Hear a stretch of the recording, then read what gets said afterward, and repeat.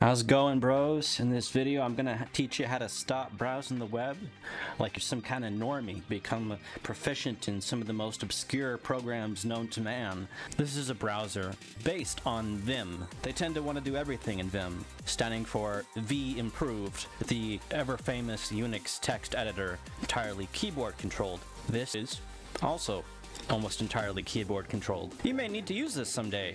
If you I don't know, injured your hand or something, and you can only use the one hand to browse the web. Very common problem for a lot of us tech IT nerds. We may get carpal tunnel syndrome in like one hand, and we might have to use the other hand to browse the web and do research. You'll meet these people if you travel through the UNIX world. They tend to want to do everything in VIMB.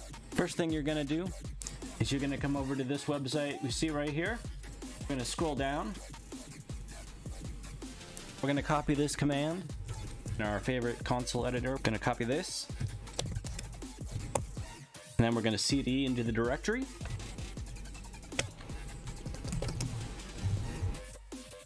If you just want the quick start setup, here's all you do.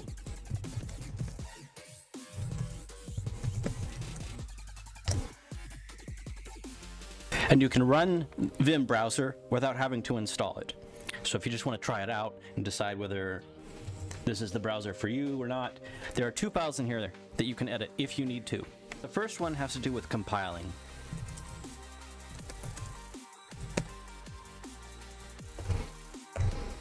As we see here in this file, we can change the install directory if we need to. We can change some other stuff. Most people won't need to change anything in here. The next has to do with customization.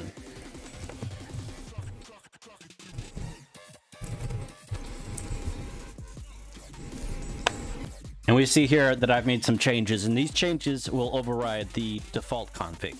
You can set your home page, you can set your font type, font size as well.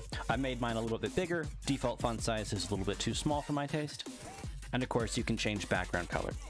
But if you want to read the manual and how to use it, you're going to have to install it. So I recommend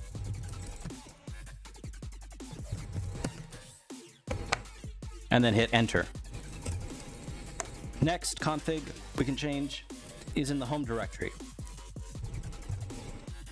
Home directory.config/vimb/config. We see we can set the home page, we can set the downloads path. There's actually a lot of different commands you can input in here and change in here, but if you want to know more about that, you're gonna have to look at the manual.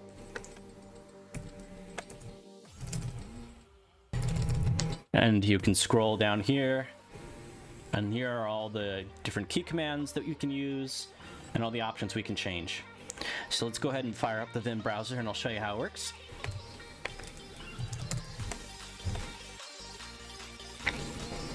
I've set my default homepage to DuckDuckGo, but you can set your homepage to whatever you want. So when you open up the page and you want to go to the first open input box, simple, GI. There we go, selected the search box.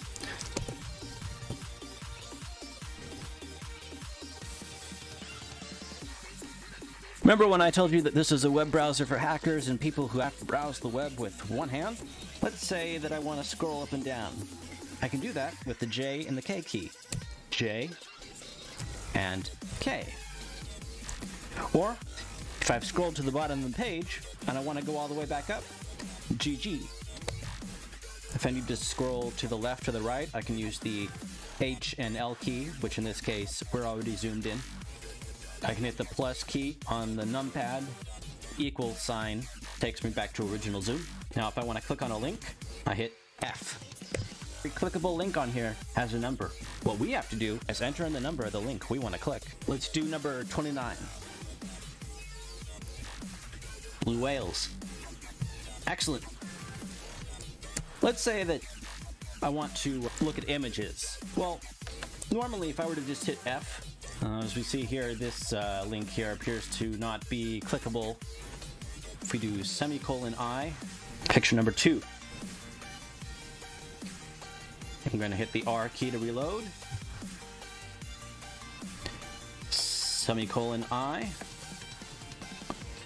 2. There we go. Here we go. There's our image of a blue whale. We got it. Of course, you might be thinking to yourself, maybe you've made a terrible mistake. Maybe you clicked one too many links. Maybe you've gone to a part of the internet that you'd rather not have gone to. Don't worry, we can go back. We can go back the normie way, Control O. Or we can go forward, Control I.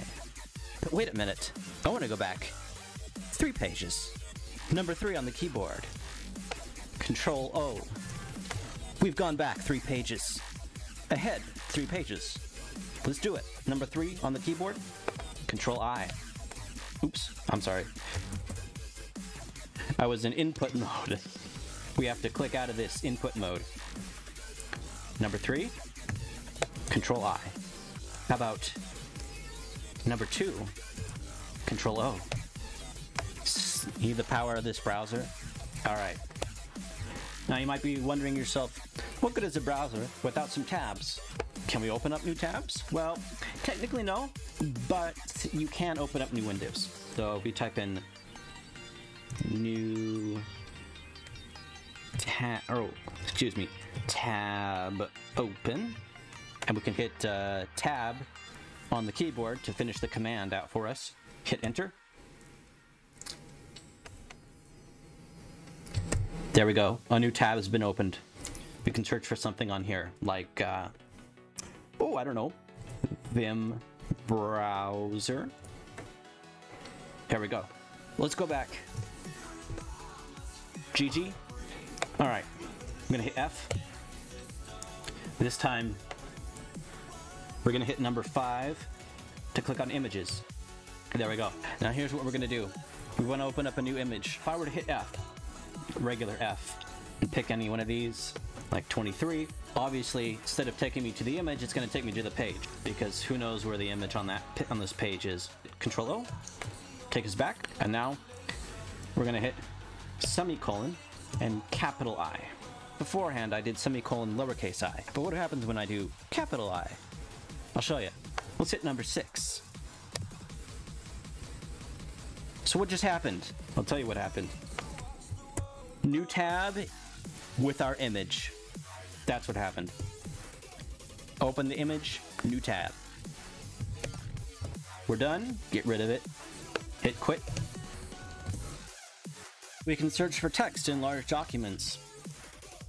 Just hit the slash key. Search for Vienna.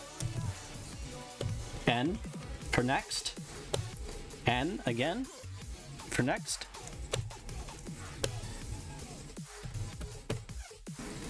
Or maybe we want to search from the current place to the top of the document.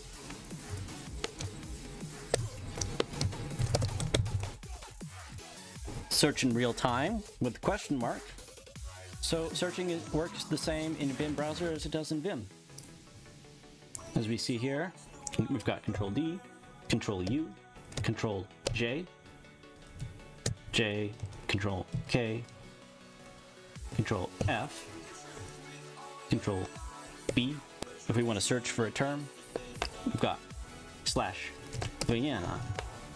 We can search down the document, N key to select the next selection. We can even do question mark to search back. N. Ooh. N, N, N, N, N, N. We see we scroll up the page. Slash Vienna. And now hit N, N, N, and we're scrolling down the page again. We can hit the pound key to take us to the last instance of the word on the page, or the star key to take us to the first instance of the word on the page.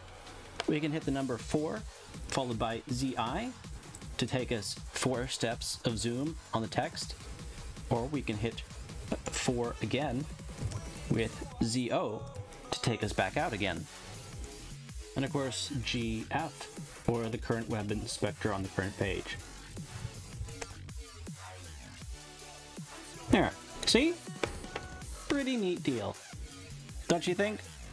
And of course, colon quit takes us out of the browser. But wait a second, I need an ad blocker. Don't worry, I'll show you how. All right, here's what we're gonna do. We're gonna open up a new web page. So how do you open up a web page? Simple. O, and we're gonna go to duckduckgo.com. Hit Shift R. Hold on. GitHub WYE.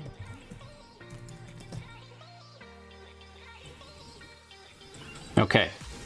Number 16.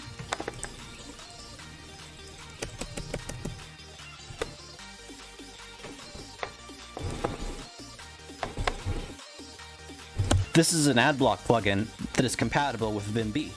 I'll show you how to install it. We're going to copy the Git address, go over to our console, cd,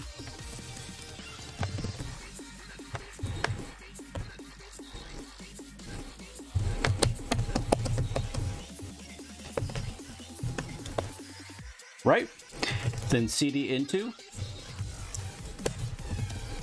next step,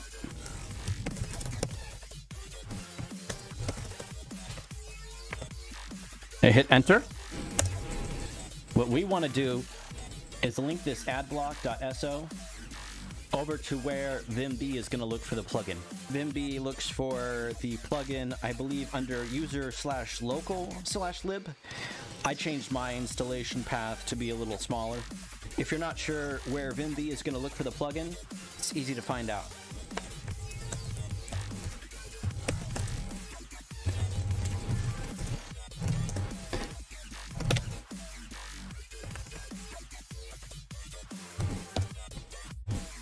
See right here, line 12, we have extensions dir, we have run prefix /lib and vim, and of course run prefix is user.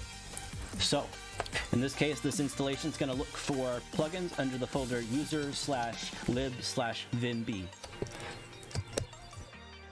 Ooh, sudo ln, and then you would hit enter. I've already linked it, so I don't need to do that again. With Adblock installed, how do we add Adblock filters to our lists? WYE Adblock always looks for Adblock lists in the same spot in the same text file. What we want to do is we're going to fetch some Adblock lists and we're going to put them in a config file.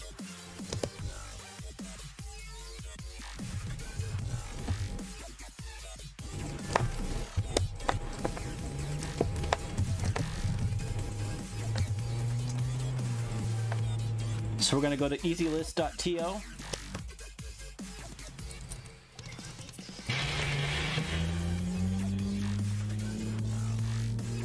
We're going to scroll down, and we're going to come here and we're going to copy this link. Copy link location. And then in our console, what we're going to do, we're going to type out CURL plus the URL itself, -o for output. And we're going to list off this file right here, this file location. Excellent. Now we're going to do the same thing again, using the next list. We're going to use all these lists.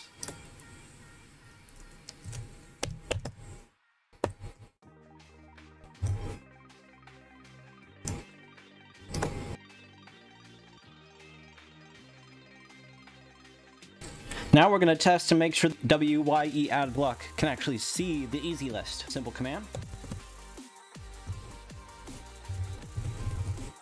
And there we go. WYE Adblock can see our easy list.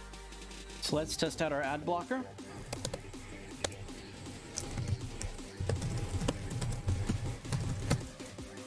Adblock tester.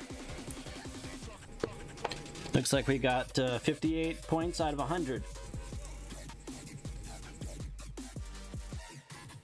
Alright, hopefully you found that tutorial useful. You know how to browse the web now, just using your keyboard. Or if you need to browse the web with one hand, you know how to do that now too.